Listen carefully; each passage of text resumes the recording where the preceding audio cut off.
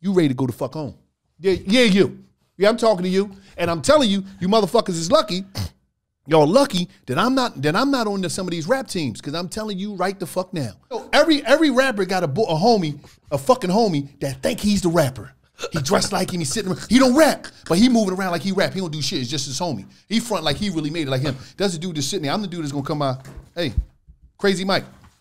Here you go. What's that? What? No, that's your ticket. You out of here. Fuck is no.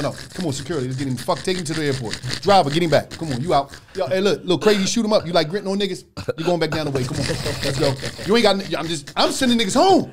If any of you rap boys need somebody to clean the fucking house, call me, because I'm trying to save your life. I'm trying to save your money and your life. I'm not with no cool shit. I'm not with none of that shit. I don't give a fuck how tough you look, home. I will say this though. If it's a nigga that look overly tough, I might not send him home. I'm not gonna say nothing because I don't want to get into I don't want the nigga to shoot me.